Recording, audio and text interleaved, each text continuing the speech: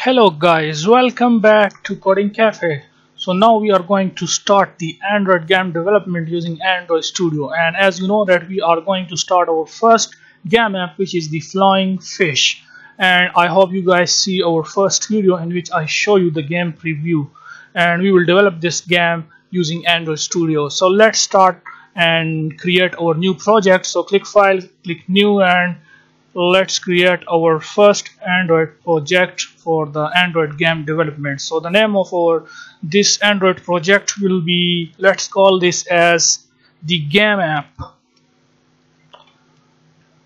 or you can give it any name you want. I will give it as the flying fish game app.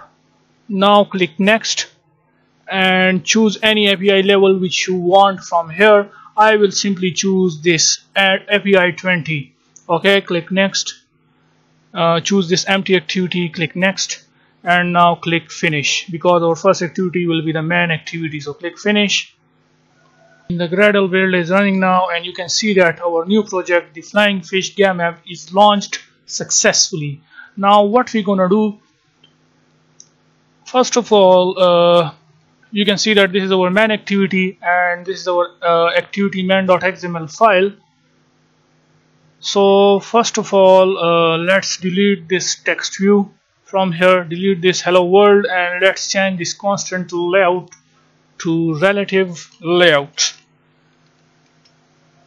And the next thing which we gonna do is remove this default toolbar from here, or you can say this action bar. So for removing that, you can simply expand this app, and we have this Java, and click on this res. You can see this res, click this, and from here click values, and inside this values we have styles.xml. Double click on that, and from here you can see this parent equals to theme app compat. So select this, remove this, and instead of that write no action bar. You can see this theme.appcompat.light.no action bar. Select this one, and now if I go to activity.xml, then you can see that action bar is removed successfully, because we don't need that action bar here. So in this video we just create our game app project, the Flying Fish app. Okay, so we create our first project for the Android game development, in which we are develop the Flying Fish game app using Android Studio. So in the next video tutorial we will add a splash screen activity to this game app using Android Studio, as you know that. So yeah, that's it for this video, and see you guys in the next video. Bye for now.